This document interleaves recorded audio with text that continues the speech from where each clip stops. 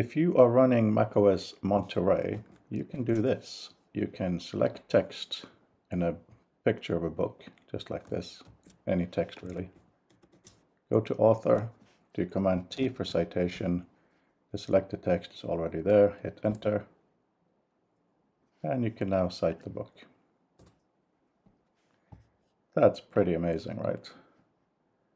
So what happens is the machine learning that Apple has now implemented for selecting text in a photograph, together with the Google Book service that we use when you cite, works so smoothly that you can just take a picture of the books you're reading, and when you come to citing, you don't need to have a picture of the cover or look it up or anything like that.